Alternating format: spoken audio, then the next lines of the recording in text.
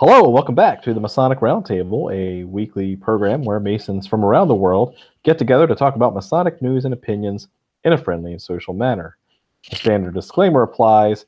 The thoughts and opinions expressed on the show are the opinions of the participants and do not represent any Grand Lodge statements or positions. Make sure you keep your conversations open for the public and on the level. To interact with us, you have a couple of different ways. You can send questions and comments to our Twitter page at Mason Roundtable, or on the Facebook event page for episode 226. That's episode 226, History of the Grand Lodge of Ohio.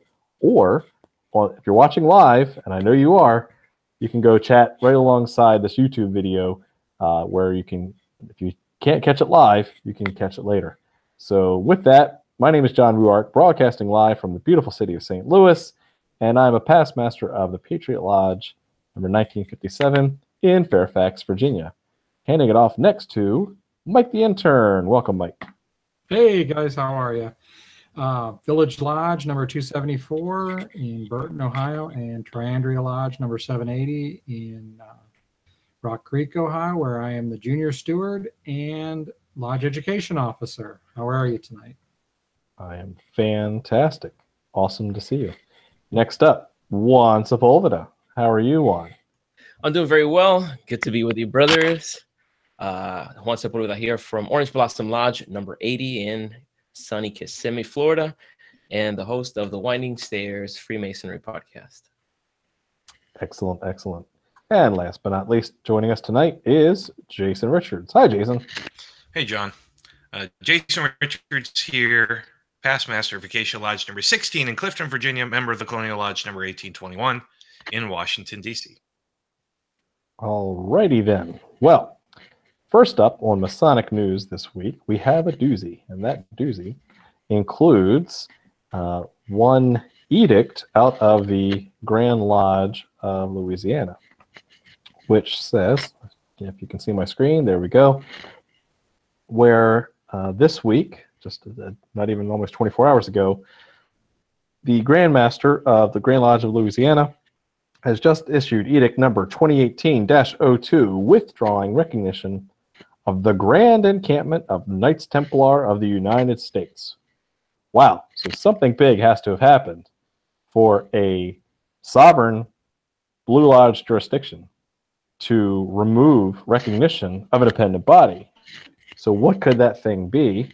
Well, long story short, it turns out that a member of the Grand Lodge of Louisiana was expelled last year, and yet has been recently found attending the Grand Encampment of Knights Templar of the United States. For those who aren't familiar with the protocol, basically, these appendant bodies, you have to be a Master Mason in order to join them. And if you are expelled from your Blue Lodge, you should be, and it's written in most bylaws and laws, you should be expelled from all other appendant bodies to which you are a member. Ergo, since this brother has been attending the Knights Templar activities while he has been expelled from his grand jurisdiction, well, that causes some trouble. And so they're basically ignoring the fact that he's been expelled, and therefore the Grand Lodge of Louisiana, unfortunately, has to make a tough choice to say, if you're going to play these games, then we have to withdraw recognition. So what do you guys think about this? Did they make the right call, or is this just some sort of cat and mouse game that's been played? I would say absolutely made the right call. I would say as long as they've gone the discreet route of dealing with the leaders of the other organizations and attempted to make some sort of amend in the process. And if that effort was futile, then doing an edict like this, I think would be warranted. So I hope that's what happened. But if they don't like the rules as they're written, well, they need to take steps in order to adjust them and do like what other body did that? The Shriners, right? Didn't the Shrine? Right, Grand Lodge of Arkansas. That's correct. And yeah, I think they did the right thing here. My next question with it is, what is the grand chapter of Louisiana think too? Because, number one, he was expelled from Masonry. Then if he hasn't been expelled by chapter, well, then that's still, granted, they have to, but then he's still allowed in commandery, so to speak, because if you're not a Royal Arch Mason, you can't even get into commandery. So, how's this play out, So. Right. And we do know that sometimes this information takes a while to go and flow across across dependent bodies, plus due to the time it takes for snail mail to go to different lodges and different dependent bodies. But come on, this was last year when this person was expelled. So you'd think by now this thing called email would help speed things up a bit. But we don't know all the circumstances. So regardless, it is a tough spot to be in, and hopefully everything gets resolved in a timely manner. Mm-hmm. Jason, any thoughts on that too? I know you had chimed in a little bit when Juan started talking.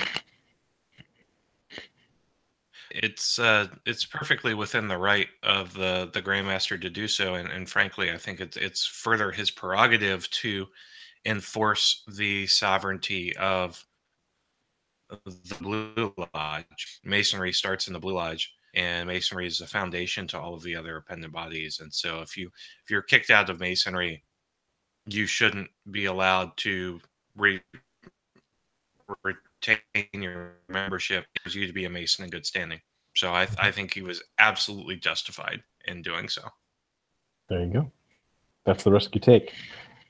Good points. Good conversation. We'll see what happens. Let's move into tonight's topic, which is the history of the Grand Lodge of Ohio. So you've heard us do we're now in our 5th part of the 5-part series, and rounding things out with Mike the intern giving us the history of his jurisdiction, the Grand Lodge of Ohio. So I'm handing the virtual microphone over to you, Mike. Take it away. So, one of the things as I was doing my research on the Grand Lodge of Ohio that amazed me about all this is during the time that this is, from 1709, actually, if you want to go back to when the first one of these was formed in 1776, but on to when Ohio became a state in 1807, it's a frontier. Most of these locales we're talking about weren't major metropolitan cities like, where, some of the other lodges, like even St. John's Lodge was formed, there was already a city there, by then. In these areas, this is, trees and forts, and log cabins. So, I'm pretty impressed by this. It was actually, like I say, the frontier back then. So where I'll start is, I'm going to just start heading on. I did a lot of research and found some little bits and pieces. And when I did that, I was like disappointed. Actually, the other day I picked up a copy of the History of Freemasonry and the Concordant Bodies. And to be honest with you, my work is done for me here. This was the best thing. I actually, after everything I did, I took a look at this and I'm like, this has everything I was looking for. Literally nice. Everything. That's all great. in one package. So, I apologize to anybody who, if you've read this or if I'm, that I'm just reading out of a book, but honestly, this is it. So, Ohio, Jeremy Gridley, Deputy Grand Master of the St. John's Grand Lodge of Massachusetts. And I'll stop here for just one second. That's I have to correct this. It was actually the Provincial Grand Lodge of New England at the time of this, not the Grand Lodge of Massachusetts yet. So anyway, issued a charter February 15th, 1776 to Captain Joel Clark and Lieutenant Jonathan Hart and the other officers of the Army for an Army Lodge to be known as American Union. This was for the benefit of brethren in the Connecticut line of the Army. The lodge was duly organized in Roxbury, Massachusetts in the month of March, 1776. During the 7 years of the war, this lodge followed the Army, holding its meetings at various points where it was encamped and making Masons of many prominent and distinguished Army officers. At the conclusion of the war, the lodge was closed, to stand closed until the master should call them together. Among the pioneers to the Muskingum River in Northwest Territory were Jonathan Hart, Rufus Putnam, both the master and past master of this lodge. There were likewise a number of brethren who had been members of the Military Lodge number 10, also warranted by the St. John's Grand Lodge of Massachusetts. 10 of these brothers assembled in the village of Marietta, Ohio, where the campus,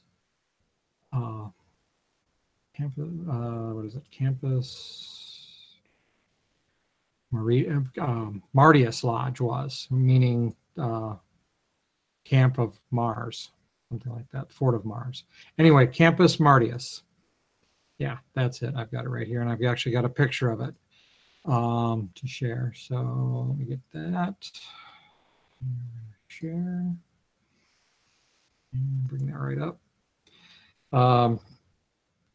Anyway, they prepared a petition to Jonathan Hart, the current master of American Union Lodge. Now, granted, the lodge was closed, but he was still the current master until he could call it together.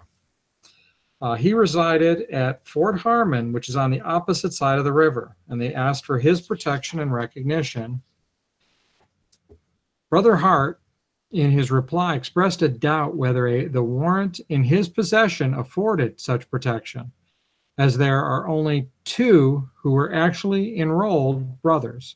But to remove this objection, he stated, there are 2 brothers who are members and residents in this county, but at too great a distance to attend. There are also 2 of the petitioners who were constant visitors of this lodge during the war, one of them a past master, Brother Benjamin Tupper,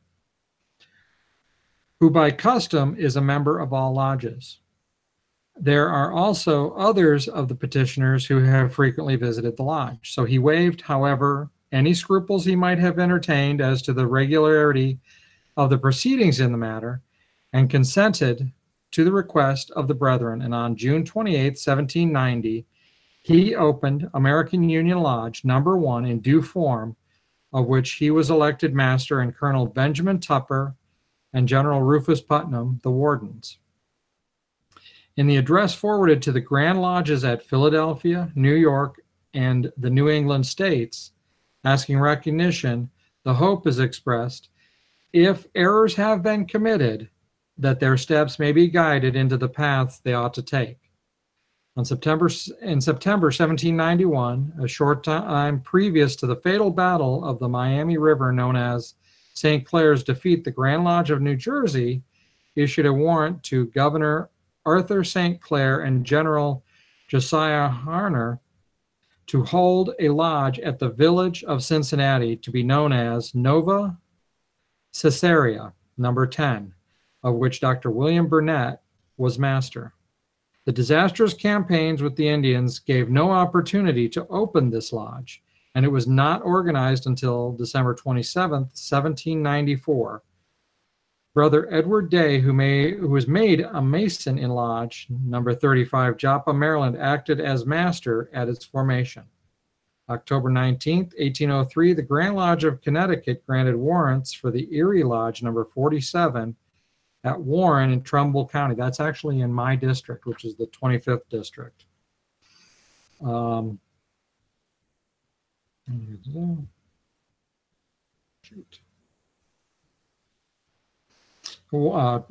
New England Lodge number 49 at the Worthington, Ohio, to be in force 1 year after the formation of the Grand Lodge in Ohio.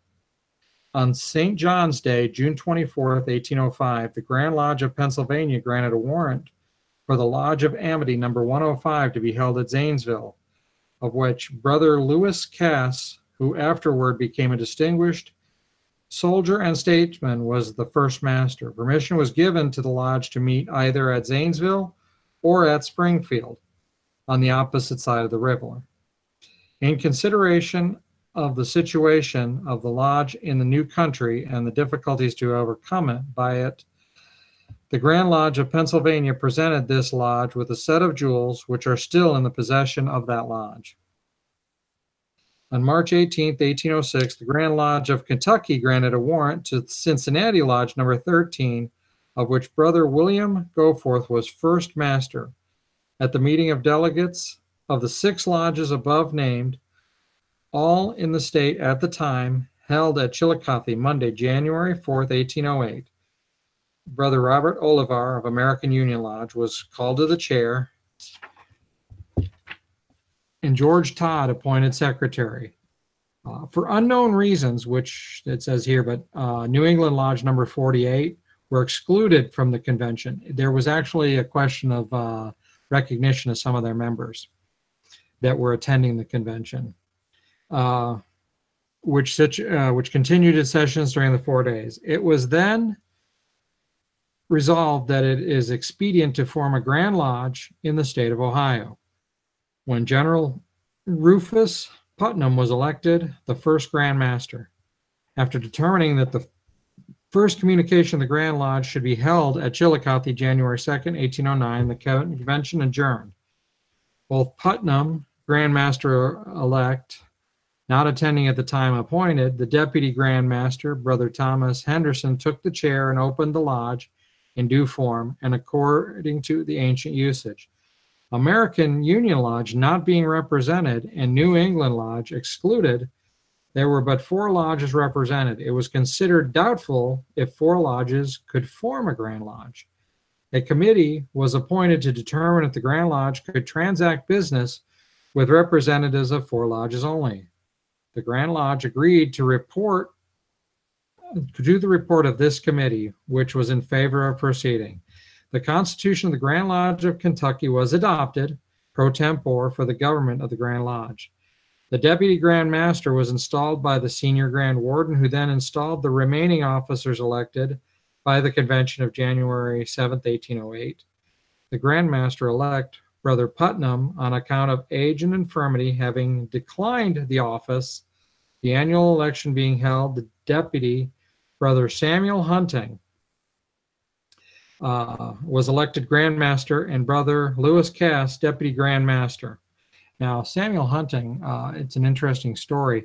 His adopted father is known as the first president of the United States. Now, we know that George Washington is actually president of the United States of America, but he was actually the president of the Continental Congress during the Articles of Confederation, and that's when that's where they say he was president first. But anyway, he was elected Grand Master, and Brother Lewis Cass, Deputy Grand. The regularity of the formation of the Grand Lodge of Ohio was never questioned by the several Grand Lodges. Dermot's Amen Reason, the Constitution of the Ancient, was understood to require 5 lodges to form a Grand Lodge. It was, like many of the laws of Masonry at the time, not strictly followed even by the Grand Lodges, Pennsylvania excepted, who claimed to practice this system of Masonry. American Union Lodge was not represented at the first convention, but refused to become a member of the new Grand Lodge, claiming to have inherent rights of priority of the Grand Lodge. And after considerable controversy, it was declared clandestine and Masonic intercourse prohibited.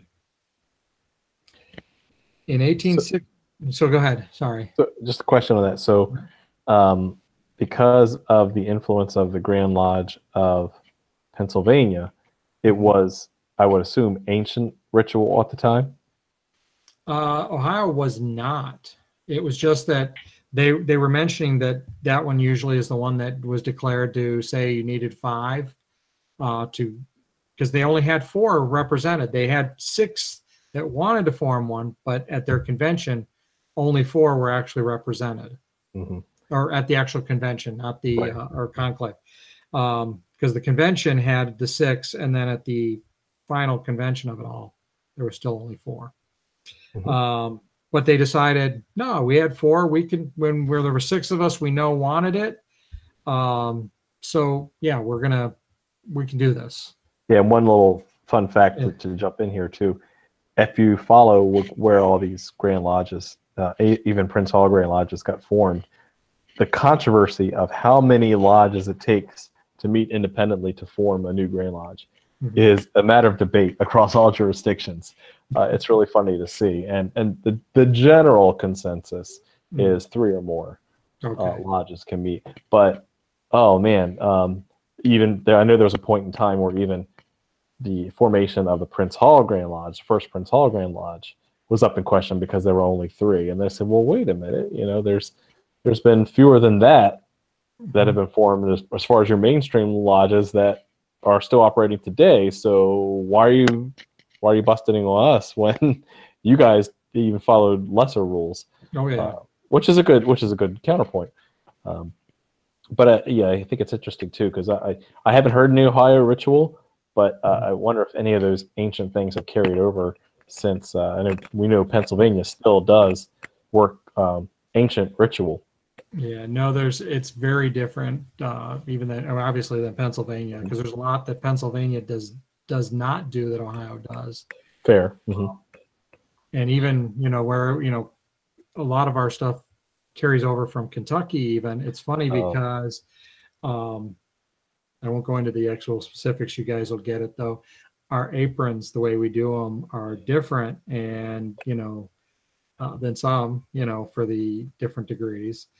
But there's also the way we hold our hand for the fellowcraft degree. Is different, and there's some controversy there that some of it's from a northern way and this, but Kentucky likes to say Ohio does it wrong anyway. So, all right, so before you get going again, make sure you stop sharing your screen. Oh yes, yeah. We'll get right back to it. Okay. So the chat is just for us, not our viewers. Sorry. Viewers. Anyway, so American Union Lodge was not represented at the convention, but refused to become a member of the new Grand Lodge, also claiming to have inherent rights of priority over the Grand Lodge. And after considerable controversy, it was declared clandestine, and Masonic intercourse was prohibited. In 1816, a petition was received from some of its members praying for a new charter, and a new one was granted by the name of American Union Lodge Number 1, in which reference was made to the former charter and showing that it was a revival of the former lodge. This lodge was represented in Grand Lodge until 1829, when it became dormant, but was revived again in 1842 and has been active and thriving lodge since. Obviously, that's because of the anti-Masonic excitement, as this book in some aspects puts. Now, the lodge Nova Caesarea did not participate in the organization of the Grand Lodge. It surrendered its charter from the Grand Lodge of New Jersey on December 10th, 1805. 20 of its former members applied for a restoration of the charter, stating that it had been illegally surrendered. The Grand Lodge of New Jersey found that the surrender was indeed illegal, but inasmuch as a new Grand Lodge had been formed in that jurisdiction, it could not restore the charter and could only commend the petitioners to that Grand Lodge for redress. Application was made in 1812 to the Grand Lodge of Ohio for a charter, which was granted upon condition that all dues should be first paid to the Grand Lodge of New Jersey. Yeah. So that they could actually maintain their, continuance. Just clear the books, right? Yep. So the lodge is now one of the most active and thriving in the state and is known as Caesarea Harmony Lodge Number 2. All the lodges that participated in the formation of the Grand Lodge, except Cincinnati, are now at work and in prosperous condition. In 1830, there were 94 chartered lodges and 7 under dispensation. Shortly after this date, owing to the anti-Masonic excitement, as I mentioned, the representation of the Grand Lodge began to fall off, which continued notwithstanding for some new lodges were formed until 1837, when the lowest point was reached. There were but 17 lodges represented that year. In the following year, however, there was an improvement which continued and took to such an extent that at the 1842 communication, 35 lodges were represented. From this time forth, the growth of the Grand Lodge of Ohio has been highly satisfactory. The Grand Lodge has no local Masonic dwelling place or meeting at such different places in the jurisdiction as may have been agreed upon at the previous annual session. That's still the way it is today. We don't actually have a central, we have an office, but they don't meet there. Many of the lodges and other Masonic bodies have halls of their own, some of which are beautiful and well adapted to the wants of the fraternity.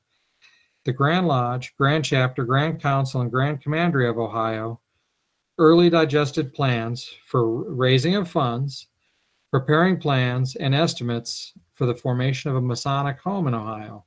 Nothing, however, was done in the way of building until the fund in hand amounted to $100,000, and a notable institution was the outcome.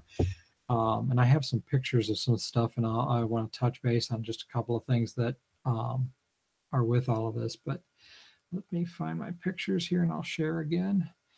Since I showed you Campus Martius, which was obviously American Union Lodge's first lodge, I'm going to go to their second lodge, which was a Masonic temple in 1872. And let's get to this. Come on, screen share. There we go. Share. Switch to the picture. So there's American Union Lodge in 1872. And now for their current one, this is them today. And now at American Union Lodge, they have an apron that some of the claims have been that it was worn once by George Washington, but it's also mentioned that it was a gift to George Washington from Lafayette. But I don't know that that's actually it. I've heard that claim has been refuted a few times. And what's odd here, my friend who took this picture, I was actually disappointed because he didn't take a picture of this seal that's right down here, which I'll show you. It is the seal of the American Union Lodge, which now the story goes that American Union Lodge was, the name was actually suggested by Ben Franklin. And this seal was designed by Ben Franklin and engraved by Paul Revere. That's pretty cool. Yeah. Now, because it's up by me, I'm going to show you Old Erie Lodge. I don't have anything for the Cincinnati lodges. I know they're beautiful down there, but because this one's near me and I've actually visited it, I'm a little more impressed with it right now. This is the Old Erie Lodge as it was originally built in 1907. And I'm just going to zoom in just a little bit here to, oops, not that big. I guess there's no simple way here. But the storefront here is going to, when I show you the newer version, it's very different. But this is was a busy street corner even back then when they did this. Now, the way it looks today, it's the same building. They still meet there. You can see they actually redid the whole front. The whole fire escape is gone, but even the building that was right here is gone. You know, Warren it's a nice little town, but it's a depressed area now. But their lodge is one of the most beautiful in our district. I mean, there's some, I believe, down around Kent that are even better. Have been told they are. I haven't been to those yet. But this is the inside of Old Erie. Mike, do you know if it still has storefronts in the bottom? Yes. Yeah. Yeah. But yeah, this is Old Erie. This is actually where we had our one-day conferrals when my dad was raised. So this is that's why I was actually in this. And yes, those balconies get used and everything. So that's, I think, about the extent of what I have. Let me just double check my notes here to be sure there wasn't something. Yeah, that's the Washington. There's actually a nice document out there that lists many of the members of American Union Lodge during the Revolutionary War. I didn't really read through that very much because I mean, when you start looking at that list, it's long. You know, we're talking 7 years of war, and it's a lot of people. So I bet. You know, and they, you know, with the distinguished members and so forth, you know, officers, you know, it gets a lot because I mean, Washington did supposedly meet during one of those lodges too. So, yeah, and it's spent a lot of years apparently in New York. So,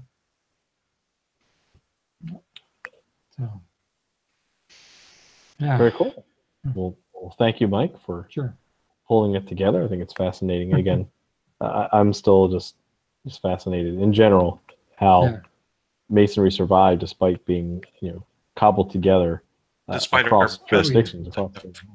Yeah, right. We survived despite Indian wars and Revolutionary War, and you know, I mean, to me, this, you know, some of this stuff like that, the one in Cincinnati, that, you know, they were formed in '91, but they didn't even get to.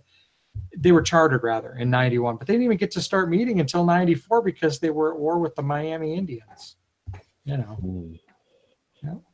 But yeah, most of that area, like I said, is just, these areas were just forts. You know, there really wasn't much of a. I mean, they said the village of Cincinnati. I mean, not city. A good point. You know. So yeah, that's what impresses me about some of this. It's like, you know, I mean, don't get me wrong, it's still impressive, you know, for even the cities where they, you know, in the New England area and so forth where they were doing it, but because they were still sort of frontier there too. But I'm talking, this was, you know, you went out 5 miles outside the city limits and you were in forest on a trail, not on a road, you know. You took your canoe up the river and, you know, next thing you knew, you're in Indian territory. You're not even in, you know, there's no city, no trading post, you know. Yeah. Wow. That's fascinating. and remind me what year the Grand Lodge was formed? 1808 was when they met. Yeah, they met in 1808. To make sure of that. Yeah, they met at the convention was from January 4th to 1808, and they actually had their first communication on January 7th, 1809. And was that before or after statehood? That was after statehood because I'm 90% certain. Let me double check that, but I was pretty certain statehood was 1807. I'm just trying to get my timeline straight. That's all. Yeah.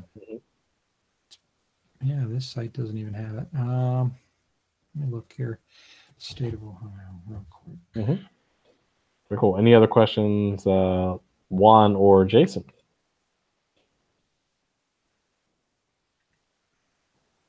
None for me.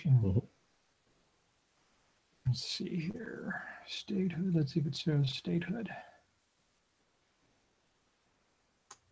Oh, come on. I can tell you just about everything else about the state right now, except 1803 was statehood. Yeah. Okay. So it was the 17th state in 1803. For some reason, I thought it was 7, but that's cool. But yeah, even that, you know, I mean, that's the one thing as I was doing this, I knew it was the 17th state, and I'm like, you know, that means there was, I mean, 4 states since the Revolutionary War ended that, you know, were added to include 3 previous to Ohio, you know, and it's like, this is we're that close to everything, you know, the beginnings. Like I would ask you, while doing your research and trying to find little bits and pieces of the Grand Lodge, what really stands out the most? Like, without looking at your notes, like what got you the most excited when you were looking for that information? Honestly, was the information about American Union Lodge being a military lodge, first traveling lodge, and I mean, now after reading it today and finding out that they had been clandestine and gone dark and all this, kind of disappoints me a little bit about that lodge. But on the other hand, it's considered the oldest lodge in Ohio because of the fact that it was formed in 1776. And even with those missing years, it's still, they still kind of add up as one of the oldest lodges in Ohio. Yeah. Not continuous, obvious, but yeah. Yeah. And you shouldn't be disappointed, if you keep in mind at least that it was wilderness, like you mentioned earlier. Oh yeah. Like, anything goes. Let's see how this works. Let's figure this out. Yeah. Of course, there will be those disagreements and those discrepancies that eventually get evened out and ironed out, and then everything is kosher. Mm-hmm. And thinking about that, it kind of gives me a little bit of hope for the mess that we find Freemasonry in. Oh yeah. Today I was thinking about I'm working on a post, and I think it's going to be an episode, and it's titled how big is your Masonry? Mm-hmm. And the premise of it is that people often only know the Masonry that they are in, and if they see something that differs from that to any degree, mm-hmm. many people react dismayed. They act a little bit, threatened. Like, how come this is so different? Like, how come you get to wear your apron, inside of your jacket? Yes. It's like, relax. We're not irregular. We're just in, we're in a hot state. We just keep it unbuttoned and we're okay. But people react like, how dare you practice Masonry like that? Like, that's not how Masonry works. Mm-hmm. How I do it is the right way.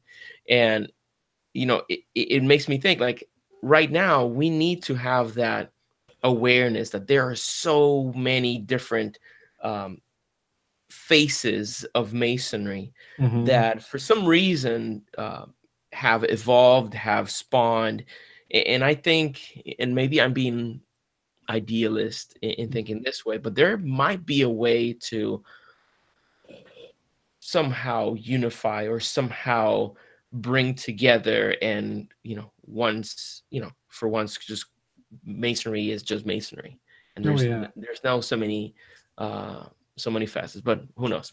It's a long conversation in the future. Oh yeah. But having these conversations, we can see the origin of our own Grand Lodges sometimes is in question.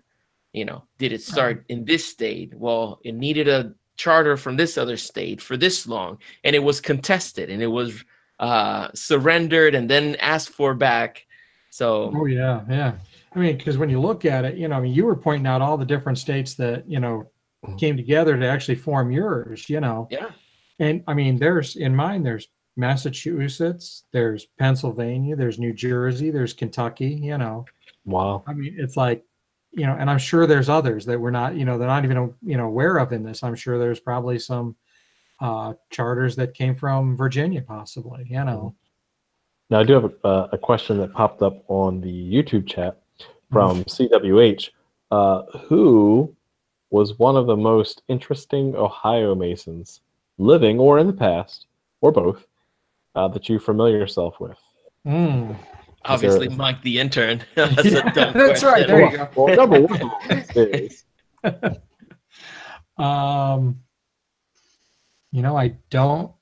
I didn't really do that. Familiarize myself with any of the.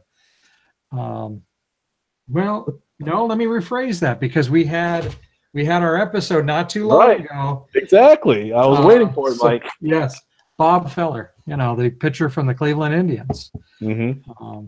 Now, granted, he wasn't born in Ohio, but he spent his later life in Ohio as a Cleveland Indian, and beyond with that. So yeah, there was definitely him. There's James Garfield, president. Actually, a couple of those presidents were McKinley. He's an Ohio president also. But Virginia Mason. So yes, this is true. Yeah, we can claim him. I think you could even. No, Garfield was here.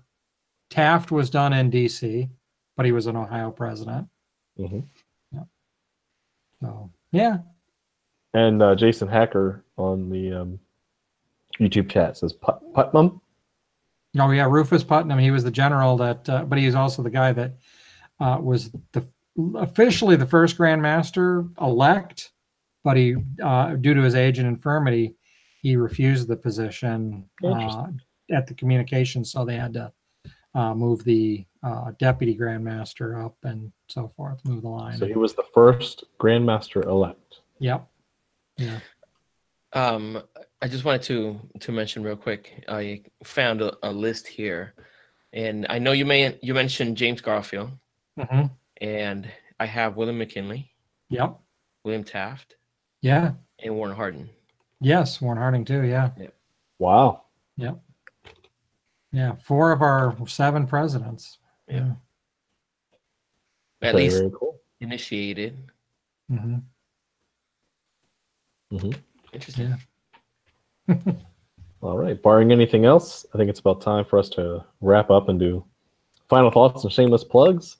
And so I will start with Juan Sepulveda for his final thoughts. All right. Well, I've asked the question several times in various places about what people think about this series, and of course, we've from behind the curtain, we might be a little bit hesitant. It's like, will people really like this? Would be interested?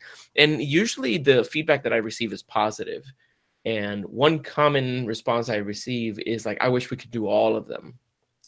Now, granted, we can't do 50 in a row. That will be 2019, pretty much on its entirety. But we could sprinkle a few here and there and keep the series alive, because I find it very interesting. And I think it's, how my focus is applied Freemasonry. What I am interested in the most is how to take the tenets of Masonry, the different virtues installed in the fraternity, and how to put those to work in our lives. So I've never been really deep into the history component of it. I follow suit and I, do my research whenever we have some assignments to do it. But it's never been what pushes me the most. But this series has gotten me excited. When we started talking about Siri, I'm not talking to you. I said series.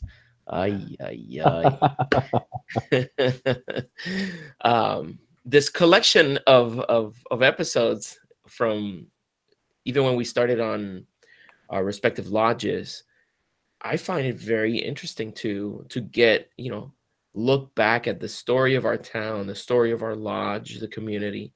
And I think it's something that injects some sort of pride into what we do and where we are in Masonry. So hopefully some of the brothers that are listening to this get excited about it too, and they do their own little research. And, if you find some really exciting things about your Grand Lodge, let us know, and we might bump yours to the top of the list and, and feature that Grand Lodge first. But thank you again for listening and for watching and participating. I invite you to go to freemasonryart.com. I have some new art prints available. And I'm going to start little by little releasing some of the originals. I haven't listed hardly any of my original drawings there before. And I've had some brothers asking about them. So go to freemasonryart.com. There's only one of each. So it's first come, first serve. All right. Thank you, brothers, for watching. Thank you, Juan. Okay. Let's see. Go to you, Mike. Any other last things you want to add, or any insights you have? Well, I enjoyed doing this. I really did. I enjoyed looking up Ohio's history on this. And actually, it's got me the idea that I want to dig a lot deeper, a lot deeper into, American Union Lodge's history. and actually Old Erie, which is up here by me. I want to dig into their history a little bit and find out more about their charter and so forth, where they got it, and how they got it and so forth. The other thing is, Juan was talking about doing some more of these series. I can think of a few states that should be fairly easy for us to get together some people: Minnesota, Missouri, Mississippi, Louisiana. I think we know some people who could fulfill those roles. And, if I reached out to the podcasting community, I'm sure I could come up with a guy for North Carolina and Kentucky. So, maybe Pennsylvania. That's funny. So, those would be some good, just making some suggestions. Anybody out there want to reach back and say, hey, I'll do it. Good stuff. All right. Thanks again for your research, Mike. It was great to hear. Thank you. Thank you. And next up, Jason. Final thoughts. All right. So really great episode. Mike, thanks so much for all the research you did. It was just it's absolutely awesome. And loved hearing about Ohio Masonic history. Because are originally from the Ohio River Valley area. And so, just hearing, where some of their lodges came from, especially Amity Lodge, which is one of the other big lodges in Zanesville, where my folks are from. It was a really fun episode for me that had a lot of meaning for me, just based on my family Masonic history. So thanks so much for doing all that research. It was a really fun show. Thanks so much to everybody watching. It's great to interact with you all. So we've got some good episodes lined up. So come back next week. It'll be fun. Stay tuned to Jack Aquilina's Brought to Light podcast, because I got to play Nicholas Lane from Castle Island last night, and he does a little bit of recording for Jack and Dave, and we did an interview last night. So check that out. See it from Brought to Light here in the next couple weeks. Very cool. Awesome. Sorry I missed it. Sorry I missed the chance to hang out with Nicholas Lane, of course, from Castle Island Virtual Lodge. So I hope you gave him a warm Virginia welcome. I did. I loaded him up with swag. Nice. Good. Thank you. Let's see. Over to me. This is fascinating. Again, I always enjoy hearing, more especially where people migrated across what we know as state lines, but how the Grand Lodge of Pennsylvania, holy smoke, they were busy chartering lodges all over the place. So they had a lot of influence back in the day, especially. So it's a wonder that really more ancient ritual didn't stick compared to, because they were very busy side of Pennsylvania. And I wanted to, before I forget, thank brothers Chris and Jake while out here in St. Louis, who took me on a nice tour of the Scottish Rite Temple. And I made sure that I snuck in a copy of It's Business Time, Adapting a Corporate Path for Freemasonry, Valley of St. Louis's Scottish Rite Library, so that way they have a copy of that for future generations. They're currently in the process of remodeling and moving the library, and so I wanted to make sure that we left a little bit behind as I got the tour. So thanks to the Brothers of St. Louis. Thank you for Mike for all his great research, and thank you, listener, for checking us out. We'll see you next week. Thank you very much for watching, and keep searching for more light. Have a good night.